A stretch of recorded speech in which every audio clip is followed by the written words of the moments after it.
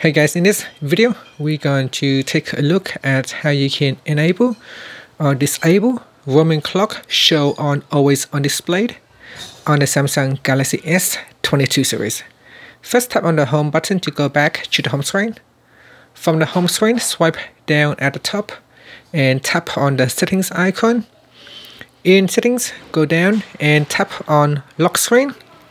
Then go down and tap on roaming clock. And up here, make sure that you turn on roaming clock, and then you go down and tap on show on always on display. Tap on the toggle button to switch it off or turn it on. Now when you are going outside of your home time zone, it will show the roaming clock, and it will also show on the always on display screen. So if we all turn on the always on display screen, it will show an additional clock when you are go outside of your home zone. And that's it. Thank you for watching this video. Please subscribe to my channel for more videos.